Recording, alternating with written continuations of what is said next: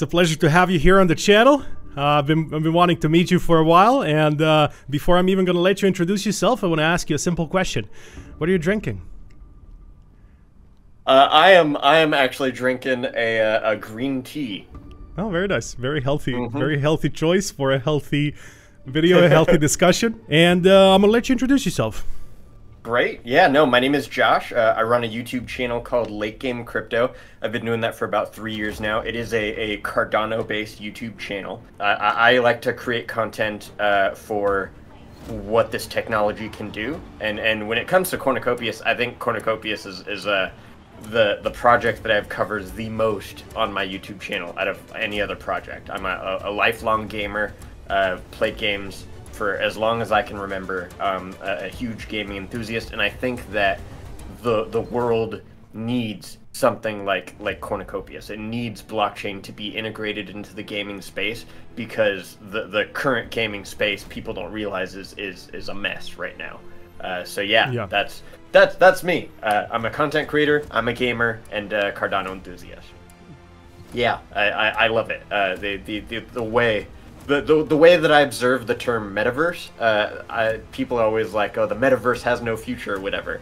In my view, the metaverse has been here for 20 plus years. Absolutely. Gaming, online gaming is the metaverse. Absolutely. That's one thing that I do want to mention as well. Whenever someone asks me, so what is the metaverse? And I tell them it's an MMORPG. That's a metaverse. Have you ever played World of Warcraft? I have. You have played a metaverse then. The only thing that's different is that this time, with the blockchain technology, we will have real world assets. We will have real world currency that we earn in these games, and that's what it is. When someone says metaverse, is definitely like, what the hell are you talking about? Anyway, moving on ahead, I do have a couple of talking points here, so I do want to dive a little bit deeper into Cornucopias now that our introductions are mostly over here. So we mentioned the word metaverse, right?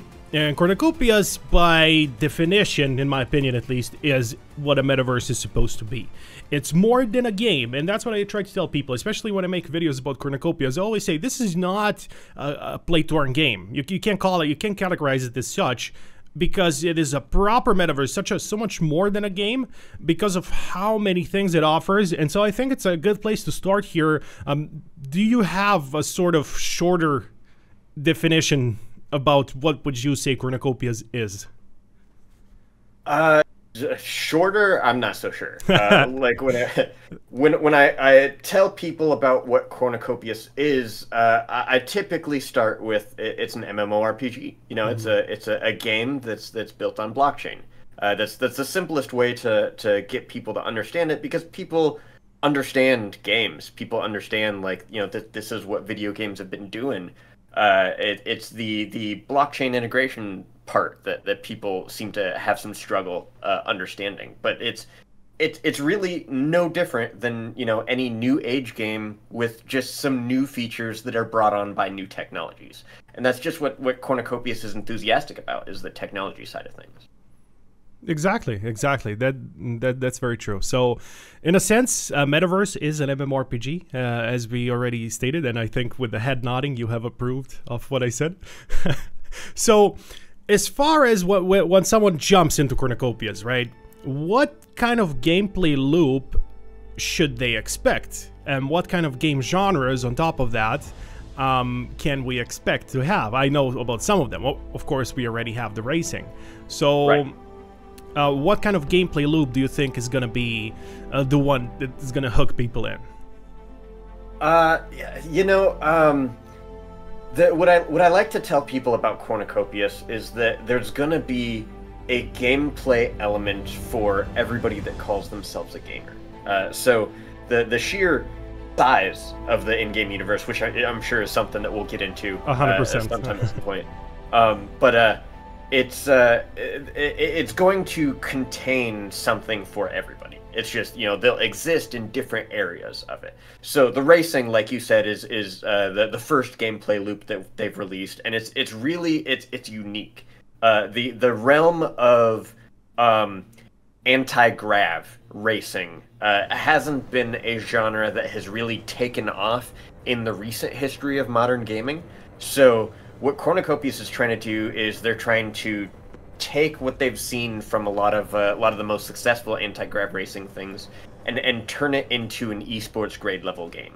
And they've done a great job so far at that. It is a challenge. It's a very challenging game, and that's something that they hope to sort of drive forward as an original piece of work.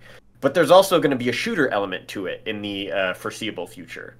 There's going to be crafting elements to it, which every MMO enthusiast loves to participate in, is the crafting elements. There's going to be survival elements to it that are very unique to Cornucopias. They try to bring a lot of realism to it in the realm of how complex economic mechanics can be, but also what those mechanics look like in a real world context, the adaptability of it, and the way that you navigate yourself through the Cornucopias universe. Is just imagine what it is that you want to do in a video game. You know, if you want to be creative, if you want to be competitive, if you want to go, you know, really freaking fast, those are capabilities that you'll have within the universe. It's a very open world, and I think people will perceive it as a multi-genre game because of like how much different gameplay types that will be available in it. And that there will be capabilities for people to even create their own gameplay types, create their own games within the Cornucopias universe. So it's very open I think people will be really attracted to things like the shooter elements because that's really popular. But also just every MMO, you know, with crafting and player progression systems and survival elements. Those are all things that are huge in the industry of gaming right now. And all of it will be interconnected inside of the world of Cornucopias. So that's one of the things that in Cornucopias that I really love. When I first started up the developer early alpha closed version, whatever you want to call it, that I have installed on my PC, and I wanted to try out the racing, right? So I went to the main menu and I was like, where do I click to start the racing? But there is no button to click and start racing. You gotta go to the freaking train station, take the train, the tram, you know, to take you to the hotel where the little pods are. They take you to the racing track. So you have to physically get there. And the first time I tried it, I couldn't figure out how to do it. I was watching a video about how to do it at the same time doing it, and I had this feeling, man, that I didn't have in a long time. Or I didn't have it since I started playing Minecraft back in 2011, and I had to search up crafting recipes online, and I had that feeling. I was like, man, this is awesome. You know, this part right here, this is freaking awesome. It's actually it's funny that you talk about the way that it's all interconnected, and I think this is one of the advantages that Cornucopias has in the realm of both the gaming industry and the blockchain gaming world. What people I think don't realize about gaming, people that might not be experienced in that world, is that MMOs tend to have larger rates of player retention. They're much more significantly draw people in. Gamers play for longer periods of time. Gamers spend more time of their life, and I think that's true if you look at, you know, games throughout history. Everybody's played Call of Duty before, but not a lot of people still play Call of Duty 2. But World of Warcraft, that came out in 2004, and people are still playing World of Warcraft. That's the advantageous difference, I think, with different game genres, is that Cornucopias will be around in 20, 30 years because that's just the way that it's designed. I think that's also the way Cardano is designed, you know, having in mind not months, not years, but decades ahead. And, you know, that's why I'm so bullish on Cardano. I'm so bullish on Cornucopia that they have the long-term vision. But to go back on that point about MMORPGs, you know, we still see the stories online. I have a friend of mine who has over 350 days inside of World of Warcraft. So over 360 days spent inside of the game. That's not, he doesn't own anything in there, you know, it's not a blockchain game, but there's many stories like this, and I'm pretty sure a lot of people watching here have a lot of time in World of Warcraft or some other MMO. Everybody has their favorites. World of Warcraft is not my personal favorite, but I have spent my fair share of time inside of MMOs. It's one of the reasons why I don't start playing MMOs anymore. I'm like, man, I don't have a month right now. I can't, you know. Yeah, so that brings me to another point. You know, MMOs are known for having insanely big open world maps, and when you start, you're in one section, and you got to level up to get to the second section, because otherwise the monsters will slay you very fast, and there's no point to go to the other section of the maps. And after playing for 15-20 days, you have definitely not seen the full map still. So to this point, how do you know this? How big will the Cornucopias map be? Do we have any idea?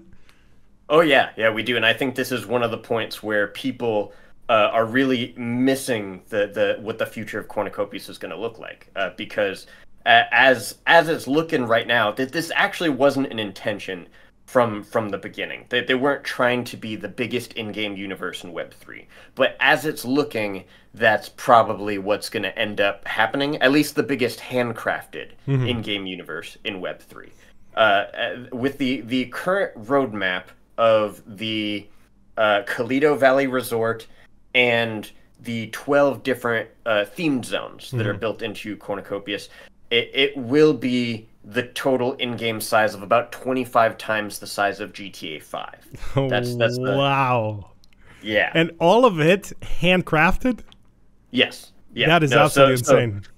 There's some procedural generation, but it mostly comes in the realm of like the texture of rocks or the bark on trees, different details like that. But it's all handcrafted, where different elements, different hills and chasms and the landscape of everything, that is all touched by an artist in the Cornucopias universe. Yeah. Wow. How will we get from Calido Valley to, let's say I want to go to the medieval zone? I don't know if you have a medieval zone, but just, you know, hypothetically speaking, how would I get to a zone?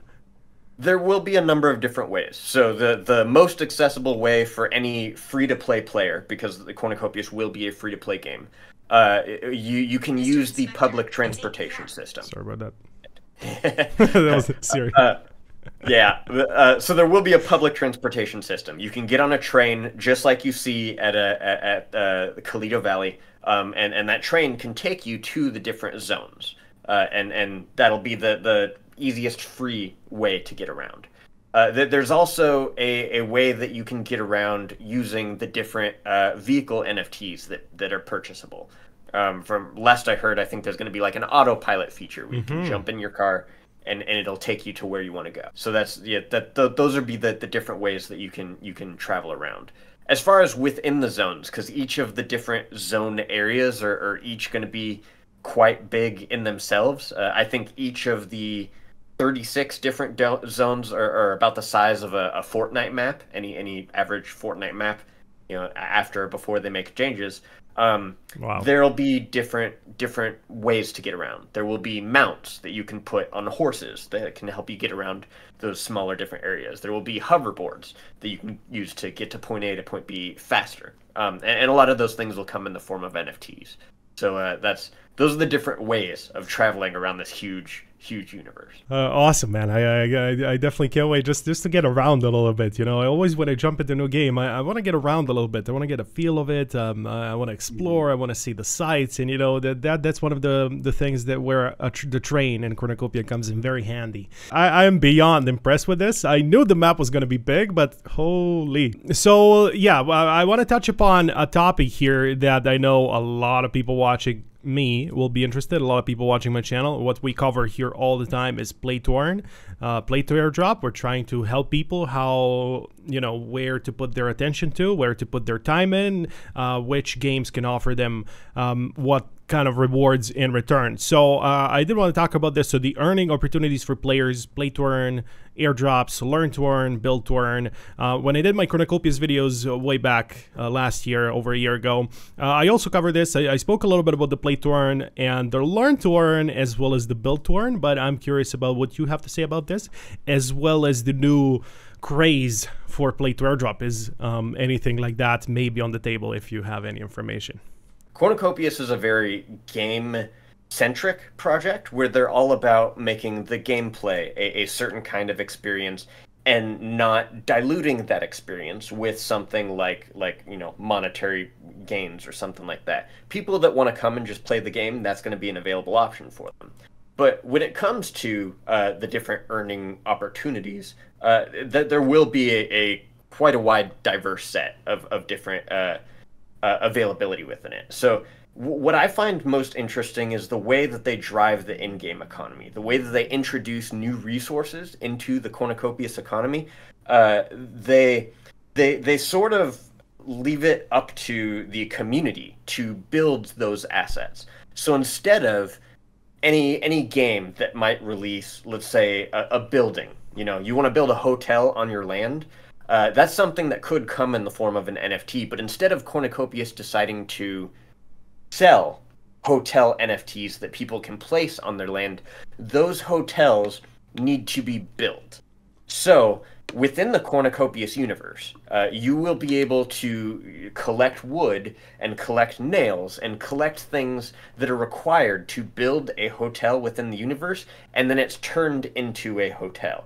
You can either choose to take that hotel and put it on your own land, or you can contribute that build into a NFT sale. And as a result of whoever purchases those NFTs, the people who built the NFTs, they get a portion of the revenue from that sale. So in that way, the earning opportunities of the Cornucopias universe, it's meant to be sustainable. It's meant to be truly player driven by the in-game activity that takes place.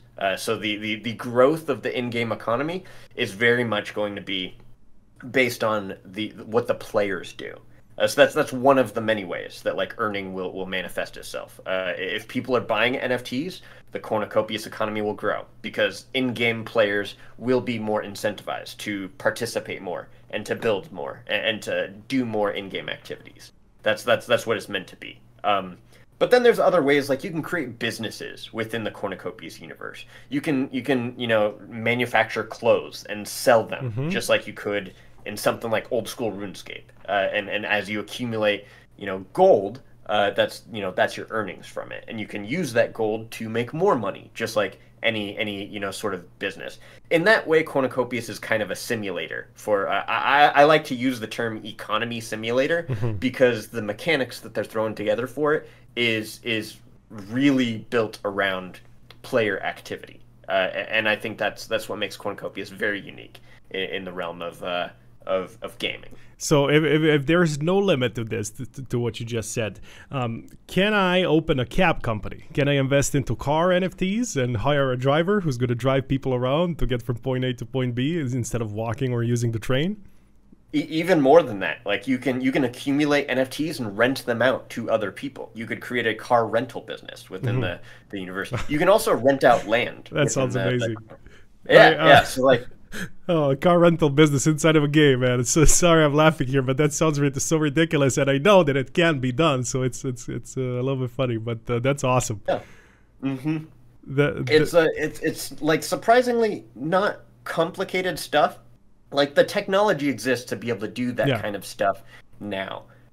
It's just like it's never been executed to this scope before, where they're building in all of these economy mechanics to give players the freedom to really create whatever they want within this universe. That's true. I mean, just listening to you talk about everything here, reminds me that Cornucopias isn't a regular Web3 game. It's not a regular Web2 game either. It's in a league of its own, and I understand why they don't want to use the term play to earn, because they also want to distinguish themselves from the other play to earn games, because Cornucopias, after all, is not play to earn or play and earn. It is a proper MMO metaverse with many genres inside. You know, it's so broad and so new that there's not even a label for it. Right. So we would just call it Cornucopias. And I cannot believe that such a game is so under the radar that, and I told you this before we started recording, I asked my community over on Telegram, do you have any questions? I'm going to have a sort of interview / podcast video with a community member from Cornucopias. And they were like, what is Cornucopias? I was flabbergasted. I was like, what? How do you not know what Cornucopias is, you know? And this is my community we're talking about. That was a little bit like, what? Are you kidding me? How do you not know? Right. Yeah, so why do you think that is? Do you think people just don't understand the scope of what Cornucopias is trying to accomplish, or is it something else? Well, yeah, I mean, people don't understand the scope a lot of times because they've never heard about it before. And I think that's kind of symptomatic of the fact that Cornucopias started building and first started developing within the Cardano ecosystem, which has operated kind of on an island for a little bit, because of the up to this point lack of interoperability between Cardano and other ecosystems, the technical talent that has existed in the Cardano ecosystem versus more EVM based ecosystems. There hasn't really been that trade of users in each ecosystem. So people in the Cardano ecosystem that have spent any time on any major Cardano platforms, they know who Cornucopias is. Cornucopias is the biggest game project within the Cardano ecosystem. But the Cardano ecosystem, like I said, is operated on an island for a while up to this point. So Cornucopias, it's not a Cardano project. Cardano or Cornucopias has started on Cardano. Itself. It started on Cardano, yes, but the plan has always been to expand multi-chain. So Cornucopias is currently in base. It's also on the Ethereum layer 1. It's on the Binance Smart Chain. They've expanded into a ecosystem called Apex Fusion. And there will be others in the long-term future of Cornucopias, but the whole point of Cornucopias is accessibility. They want people to be able to come in and participate within the Cornucopias universe, whether they're a gamer, whether they're a blockchain enthusiast, or whether they're interested in different opportunities within the Cornucopias universe. So I think it's really more of a fact of that, like, Cornucopias is still very early when it comes to its multi-chain expansion, and it's starting to get out there and get the attention of more people now. And you know, as it's gotten out there, it still hasn't sunk in for a lot of people yet that the vision of what it is that they're building. So it's you know, these kinds of things take time. Yeah. It's on its way, but it hasn't hit yet. It's still very early. That's a very good point, and I like your analogy of Cardano being an island. That is so true. I've been a big supporter, big fan of Cardano ever since I first joined crypto. I immediately went into Cardano. I immediately loved it. I immediately joined the community. Immediately started staking, and now the ecosystem of Cardano is also expanding. You know, with the Vesper wallet, things have changed so much. The first really good mobile wallet, I love to use it. I use it all the time. And I've even switched from, I don't use Daedalus anymore. I don't use Yoroi anymore. I'm just full-on Vesper fanboy at this point. I just love how good it works. But anyway, we started going off topic a little bit here. Yeah, I get passionate about the Cardano ecosystem.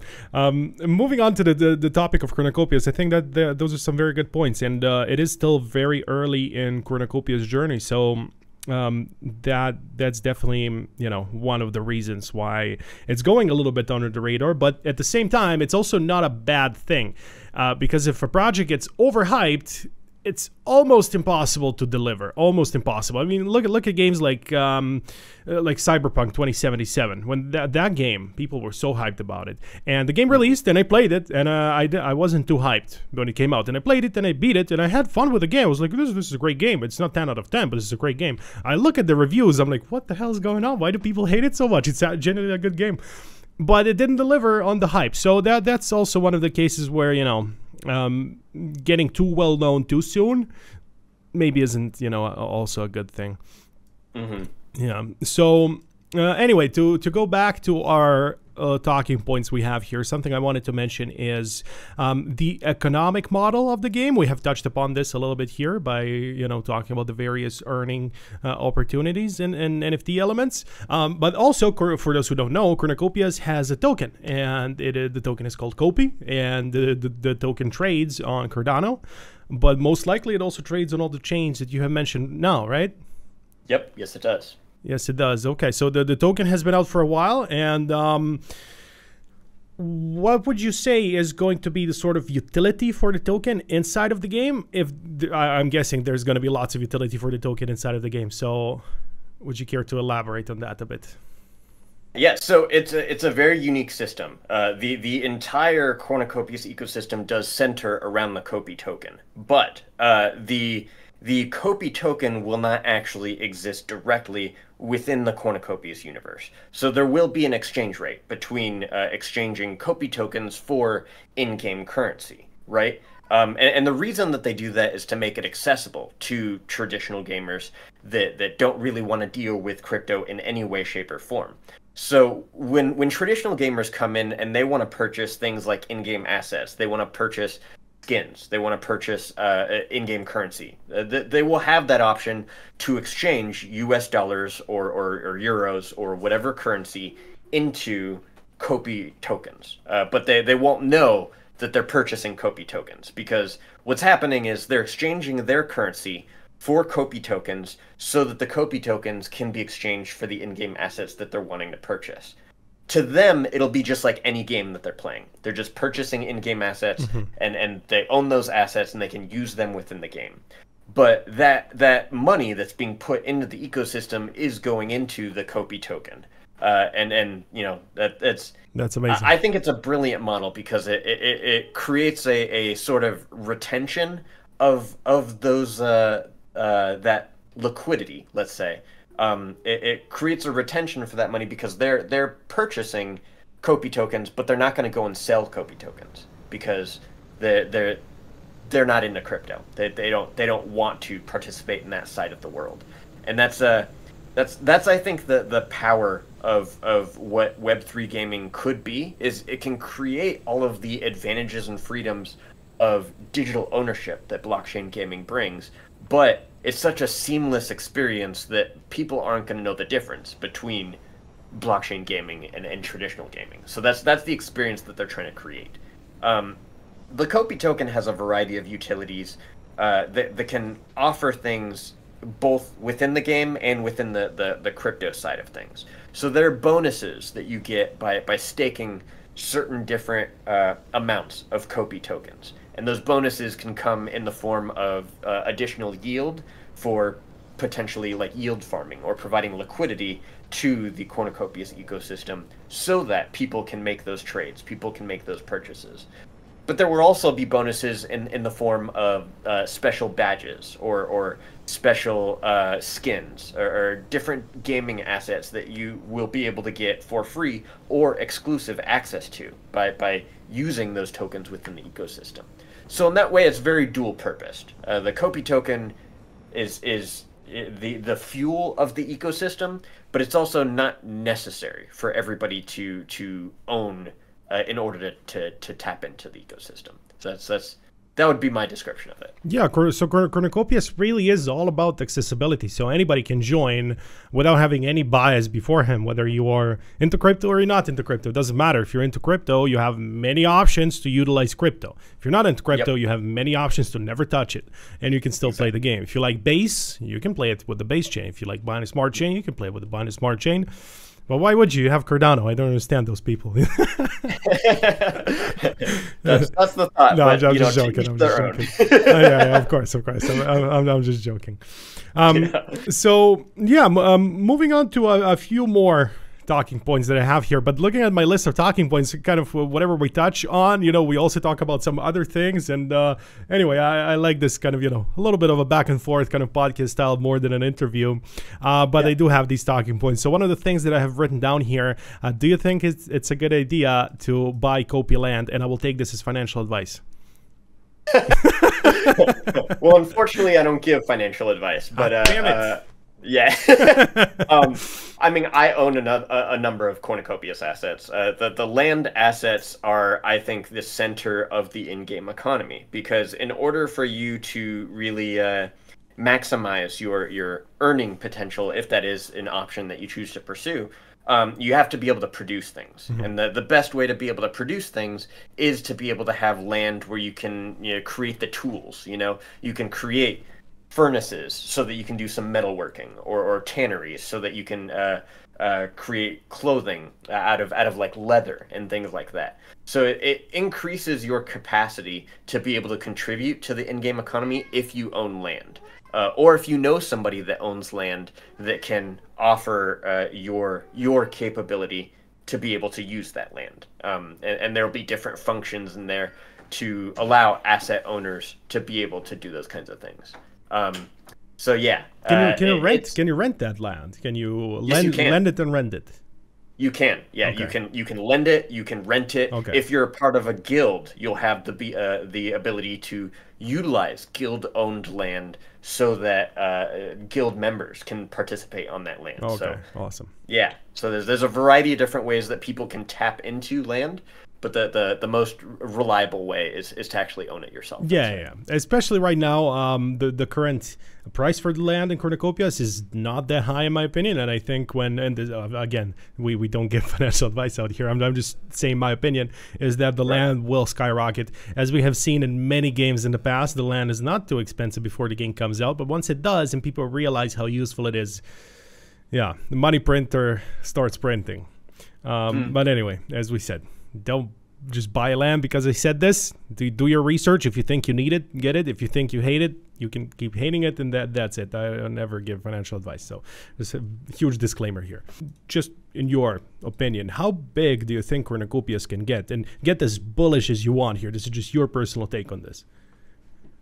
Well, so I mean, like as somebody that's been a longtime Cornucopias enthusiast, the sky is the limit. It's there's no end in sight. But like I've talked to a lot of other people that have played things like World of Warcraft. I'm in touch with a couple of people that have ranked in like the top 100 players within the World of Warcraft, and multiple people that fit in this category. I've talked to a lot of different people that are just traditional gamers and I give them my spiel about, and they're really excited about the idea. I think the IP behind Cornucopias is very unique, where it's for sure.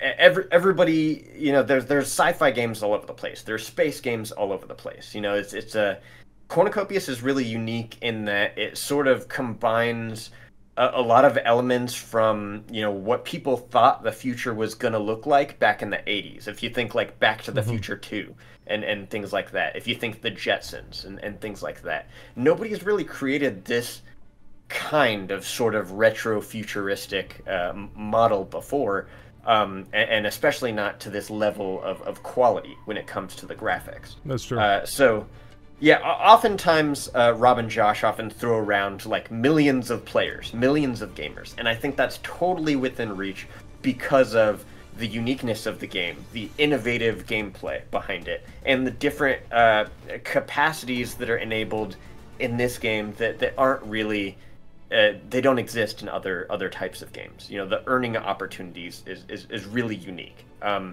So I think the way that they've designed it is different. I think that it's something that traditional gamers are going to be really excited about, and we're going to find out, I think, in the next few years as we start marketing to traditional gamers and getting a feel for what it is that they're looking for and how we can fill those needs. So I think millions of players. I legitimately think that this has the potential to be the next big MMO. I feel like we haven't had one of those like huge MMOs like World of Warcraft level MMOs since Guild Wars 2, and I think this is going to be the next one. I mean, you look at even crypto games. Even in the last cycle, crypto games have had more than 1 million players. So saying that Cornucopias is going to get millions of players is well within reach, especially if you take into account that this is a blockchain game. So even if it stays purely for Web3 players, there are more than enough players to be millions. Yeah. But then you also branch out to the Web2 players who in my opinion, this may be the one game that will bring them on board, because this is not a game that throws NFTs at your face. You have the option if you like the blockchain. If you don't have to do any of that. And I think that's going to be a big selling point, because unfortunately NFTs have a very bad rep in Web 2. I have a Web 2 gaming community as well from back in my old days on YouTube, and I do ask them from time to time what they think, you know, and do they watch my new channel at all, and they don't, and they hate crypto. They respect me because they've been watching me for a while, but they don't understand why I chose crypto and why I'm playing these NFT games, as they call them. They call them NFT games, and they think it's all a scam, and with good reason. You know, I don't blame them at all.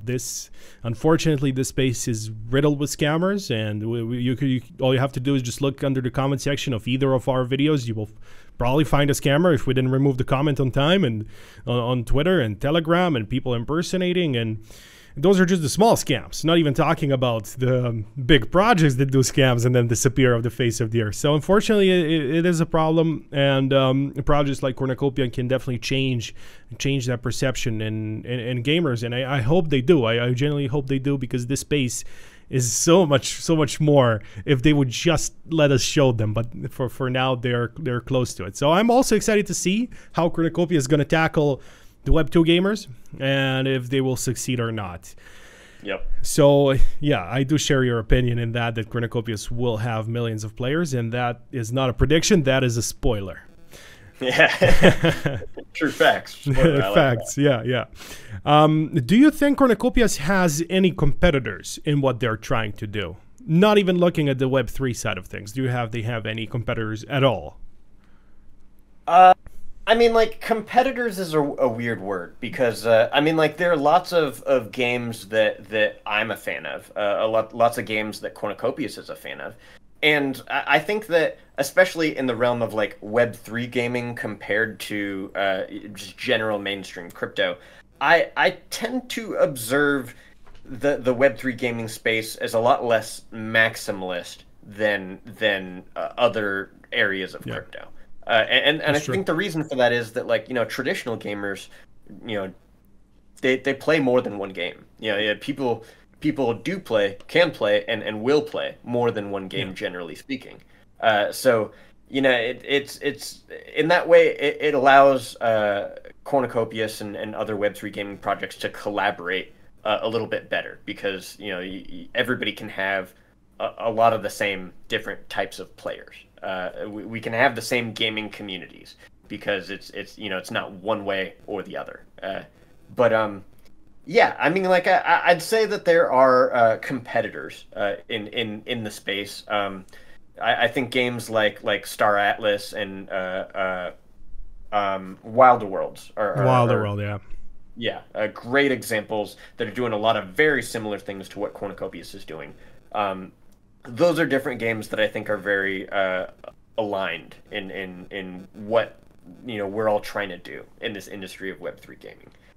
So yeah, I guess I would identify them as competitors, but not in a hostile kind of. No, of course. This wasn't meant to be a hostile kind of question. It was more meant to be what other games will the same profile of person play. That maybe I should have phrased it a little bit differently, but yeah, definitely wasn't meant to be anything hostile. You know? Especially in Web3, you know, we're different than in Web2. It's, you know, the very territorial people. You say something bad about their favorite game, oh man. You know, oh man, the fire lights up. For us, it's a little bit different. Our space is so new, and there's no crypto game I hate. I want them all to succeed. I wish them all nothing but luck. And any game, even Axie Infinity succeeding, leads the whole space forward. So I definitely don't want to hate on any of them, except, of course, the grifters and scammers, but they don't even count in that category. Right. To the final two talking points I wrote down here. The first one is being on Cardano versus being on other chains. Do you think there is an advantage to being on Cardano, or do you think there's disadvantages? Maybe a little bit of both. What are your thoughts on this compared to other chains? Yeah, Definitely both. Like I think that people ignore a lot of times the advantages that Cardano brings. It is superior decentralization, and Yeah. that's backed up by data. It's superior security. Cardano has never been hacked before. If you look on DeFi Llama and look at the hack section, you're not going to find Cardano on that list, but you will find every other major chain on that list. Wow. Yeah, there's a lot of superiority when it comes to the I should say uptime. You know, for Cardano. Cardano's never going to go down. You can always expect it to be reliable. That doesn't mean that it's a perfect chain. There's improvements that need to be made in the realm of scalability. There's improvements that need to be made in the realm of different features that can integrate with regular society, that can collaborate with governments, that can be available for people to use for decentralized identity solutions. That's something that Cardano's been talking about for a long time, and we're not there yet. There's improvements that need to be made, but obviously there's clear advantages when it comes to that reliability side of it. But I mean, as far as like accessibility goes, if you're really trying to get out there and get as many users as possible, the future of blockchain is multi-chain. You have to meet people where they are. You can't expect them to come to you. So I admire multi-chain projects the most. Even though I create Cardano-based content, I constantly push and encourage projects to consider multi-chain, because the space is supposed to be about collaborative efforts. If people are working together, it creates more growth economically. It creates more symbiosis than it does being isolated and trying to otherize other ecosystems. So that's my view on it. There's advantages and disadvantages, but I veer on the side of collaboration. Yeah, I mean, yeah, that's very true. I agree with you 100%. The future is multi-chain, and we have, especially with crypto games, we have so many options right now that at some point in the future, I can see even myself, looking at it from my point of view as just as a consumer, not even as a content creator. If the game that I want to play, it's not on the chain that I'm currently using, where I have my funds, I'm not gonna bother. I'll just play a game that's on my chain already. So, or any of the other games that are multi-chain. So that's from a consumer point of view. Obviously, as a content creator, I have all the chains, I have all the wallets, they're all funded, and it's a giant big mess. And if I lose my little flash drive that has all my passwords, I'm done. But yeah, luckily that's backed up in a couple of places. So that's good. I would like to see more cross-chain interoperability. That's something that's definitely lacking, and that's something that could bring the whole space a little bit forward. But in my opinion, at least, when it comes to blockchain projects like we have Cardano, Solana, etc., those people are way more territorial than the gamers are in our space. Gamers are like, this is on Ethereum, okay, MetaMask. Oh, this is on Cardano, let's get Vesper. So far, because we don't have enough games yet, Right, but right. Yeah, when it comes to the chains themselves, those people get very territorial. They hate on other chains. I think it's a little bit of a toxic environment at the moment going on. But at the same time, there are people like you and me who try to push the multi-chain and try to get the people to come together. We just want to be one big happy family with big bags. Mm-hmm. And yeah, what are do you have any final thoughts, anything else you would like to share with the people watching this video, based on anything we talked about on Cornucopia, on Cardano, or about yourself? Any final remarks you have? I guess, like I respect people making their own decisions and making their own choices and stuff, but I would discourage people from veering away from any project or not looking in any project based on what chain that it's built on, because projects like Cornucopias is a perfect example of that. Nobody knows yet, and it's still incredibly early, where the project is at and where it's developing, but it's like such insane potential that people are missing out by taking on that attitude. And Cornucopias, it's going to be the biggest handcrafted in-game universe in Web3. You don't break that record by not building something impressive, and you can choose to turn your head and look the other way, or you can take an honest look at it and look at things in terms of value instead of look at what chain that it started on. Look at principles, because there are lots of projects out there that are building incredibly valuable things that nobody's paying attention to because of little stupid nitty-gritty stuff like that. And to each their own. You're free to make your own choices, but that would be my suggestion, is don't let that get in the way of looking at value. That's amazing. Very good final remarks. I definitely 100% agree with that. No matter what the chain, even if it's Solana, I'm still going to look into it.